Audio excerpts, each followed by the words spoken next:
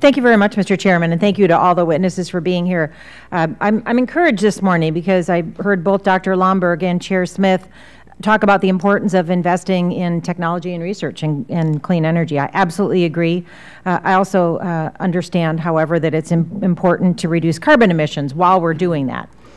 Dr. Steer, thank you so much for being here. We appreciate your testimony, and you testified that businesses have recognized the economic value of action, and I agree. My home state of Oregon has many companies that have stepped up and demonstrated their commitment. Companies like Nike, Genentech, Intel, Lam Research, Portland General Electric. They're among the more than 150 companies nationwide that have now signed the American Business Act on Climate Pledge. These companies have made business-specific commitments to take significant actions to address climate change, and they've expressed their support for a strong Paris Agreement. And as we heard this morning, just a few days ago, Bill Gates unveiled the world's largest clean energy research and development partnership, all very encouraging. So, Dr. Steer, how are these businesses supporting a strong international agreement? Can you talk a little bit about why these business leaders see this not only as a critical issue, but also as economically viable and valuable to their bottom line? Thank you very much, Congresswoman. And let me also say how pleased I am that we are in agreement on research and development, and the kind of announcement that President Obama and 20 other leaders yesterday made on a doubling of research and investment for renewable energy is profoundly encouraging, especially when linked to the private sector and the efforts of Bill Gates. The private sector has a very major role to play in the climate talks. This weekend, thousands of private sector leaders will gather in Paris, and they'll do two things. One, they'll say, this is what we are doing. And many of them, for example, will say, look, we've looked at the science. We have no actual obligations necessarily to reduce our own greenhouse gases legally, but we're going to do it. And some of them are saying, we're not only going to do better, we're going to do enough.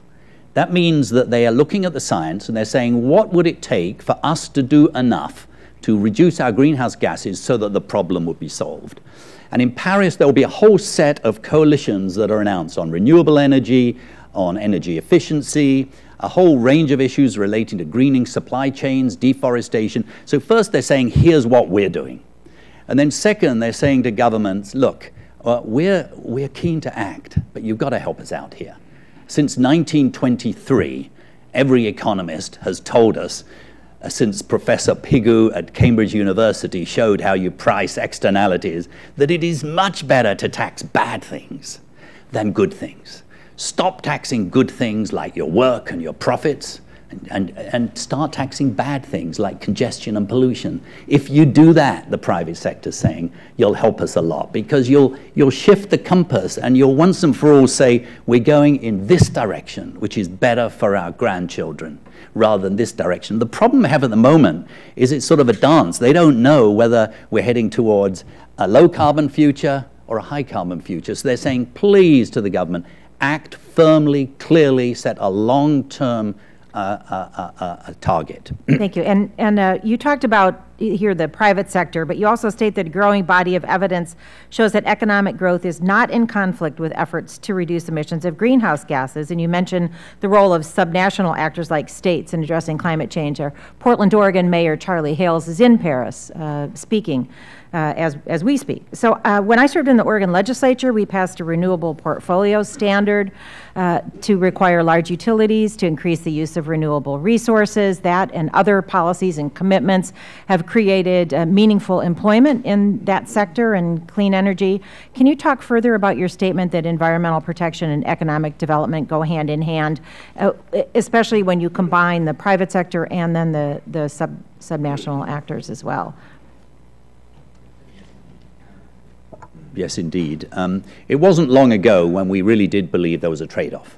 It'd be nice to address climate change, but it would cost us a lot. We've learned so much in the last few years.